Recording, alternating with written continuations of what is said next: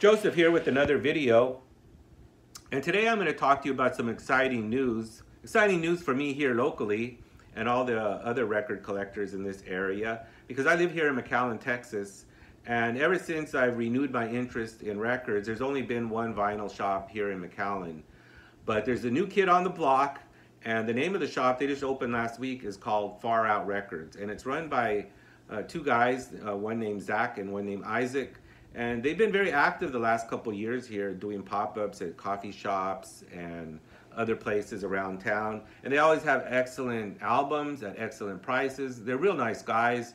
And so I was really pleased and surprised when they opened up a shop locally here in the next city over, which is called Pharr, Texas. And they named their shop Pharr Out Records. That's P-H-A-R-R, named after the city.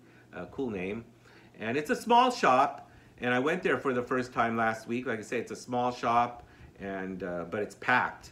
It's packed with lots of goodies, and they're still in the process of deciding, I guess, how they're going to set up the shop and exactly what's going to go in it. But what I found on my first visit was some nuggets indeed. The first one I found, I was really pleased because I went to the jazz section, which is not huge, but it's a good jazz section nevertheless. And I found this one, Nefertiti by Miles Davis. And I'm always on the lookout for Miles in the wild. Very seldom have I ever seen any in the local shops here. Of course, in California, when I head down there, I see them occasionally. But Nefertiti, Miles Davis, this is the classic quintet with Wayne Shorter, Herbie Hancock, Ron Carter, and of course, Tony Williams. And this is a great album. This is, I believe, from I think it's 66 or 67. It's towards the end of the 60s before Miles went electric. But it's an amazing album. I've been giving this a thorough listen ever since last week and really enjoyed digging into it, the classic Miles Quintet. So this was a big score. It's a re-release, but super clean condition. And I was more than happy to find Nefertiti, Miles Davis. After digging through the jazz section and finding Nefertiti, I went to the blues section, and this is what I found is Muddy Waters, I'm Ready. And this is one of Muddy's later albums. It's his first release on Columbia Records, and it's on the Blue Sky label. You can see that right there. And Muddy's in great form on these albums. He's produced by Johnny Winter, and he's still got he has his original band going there. Here he's got Jimmy Rogers, Willie Horton, Pine Top Perkins, Bob Margolin, Jerry Portnoy also on harmonica, of course Johnny there, and Willie Big Eye Smith on drums. So it's the classic Muddy band from that era, and Muddy is still in great shape. He's sounding raring to go. He's definitely ready. And on this one, he plays I'm Ready, 33 Years, a lot of the classics, I'm Your Hoochie Coochie Man, Rock Me, and Good Morning Little Schoolgirl, among some of the titles.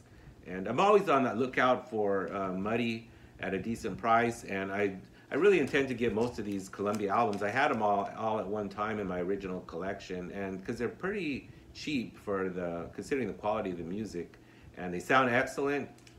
And I'm Ready, Muddy Waters. So those are the two titles I picked up at the record store. And I'd just also like to share with you a couple items I found recently at the thrift stores locally here in McAllen. And the first one up is Joe Jackson, Night and Day.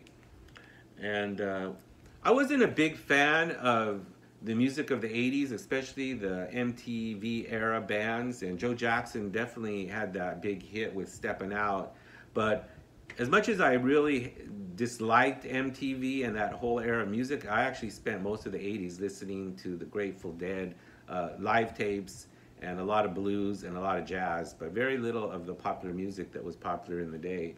But I always enjoyed Joe Jackson, and that video, Steppin' Out, always caught my attention with that grooving, propulsive synthesizer bass line. And I've always been on the lookout for this particular album mainly because it's got that song. But I've been really enjoying listening to it and finding some of the other good aspects of the album. And it's a fold-out album. You can see Joe in the band. What I also find interesting about this album is there is no guitar on this album. It's all keyboard, A lot of Latin percussion, and like I say, I'm thoroughly enjoying this one. Joe Jackson, Stepping Out. I'm glad I found it. This one's in pretty good condition too.